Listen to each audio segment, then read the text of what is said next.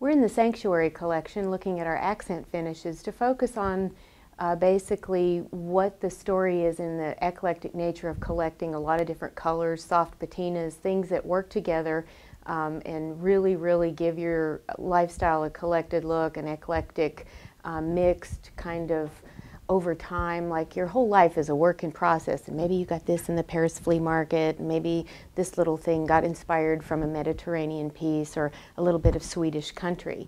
So what I'd like to do is just walk you through the finishes and give you kind of a snapshot of where we are. This is our dune finish. It's just a lovely rubbed off patina. It's as if it's been painted over several generations, and it's just a real warm, time-honored, soft finish. Super neutral. It's a great palette and a wonderful backdrop for many different flavors. And then next we move to the beech. It's very much a sun-dried cherry.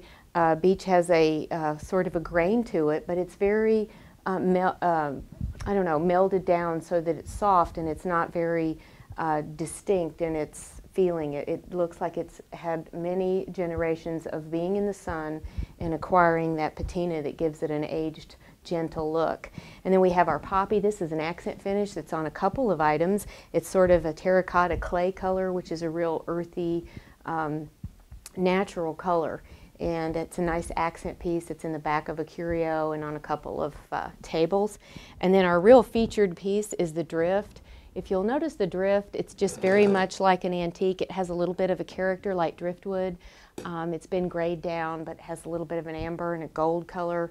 And it's just got a serious look of an antique, a very much time-honored patina in the drift finish. And then one of our other finishes is the ebony. And this is a very sort of profound hand-rubbed antique look in the black, and it's extremely popular, gives you a lot of drama. It can be done in a loft look, very eclectic, and create a lot of feeling with the black accent. High contrast gives you a little bit more punch, and so we've done really a great job of showing that black patina.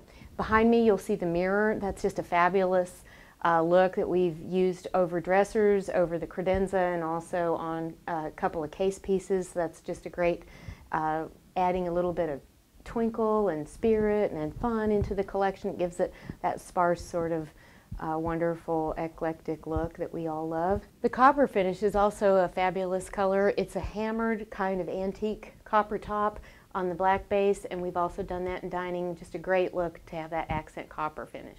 And all of these wrap together to just create a fabulously eclectic vision and something that you can create your own personal style with.